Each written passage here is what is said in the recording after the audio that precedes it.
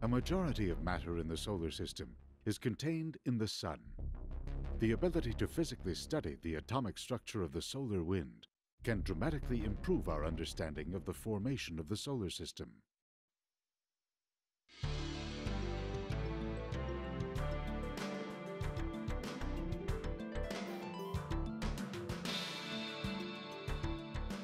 Scientists believe the bodies in our solar system grew from a solar nebula made of gases, dust, and ice about 4.6 billion years ago. The outer layer of the Sun today may be composed of the same elements and isotopes as when it was first created.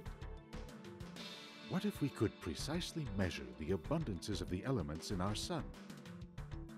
Could we better understand why Venus has a thick atmosphere and is hot enough to melt lead? Or why Earth's environment evolved to sustain life?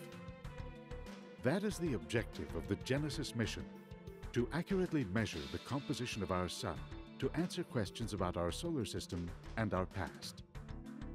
To do this, Genesis collected solar wind atoms, pieces of the Sun, and returned them to Earth to be analyzed in the most advanced laboratories available. For 26 months, Genesis orbited 1 million miles from Earth, absorbing atoms of every chemical element on specially designed high-purity collectors at a rate of 1.4 trillion per second.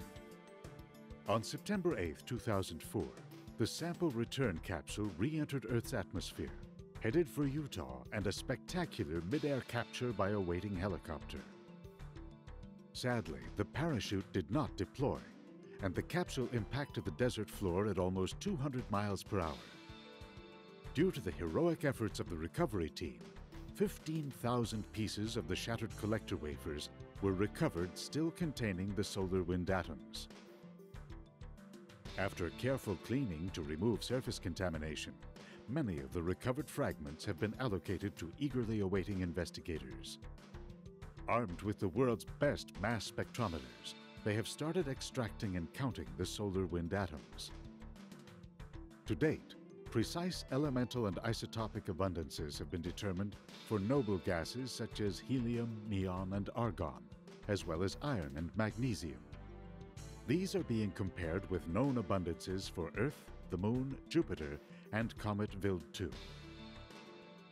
The list of results will grow for years to come, as this reservoir of solar matter is tapped to provide the first exact measurements of the composition of the Sun.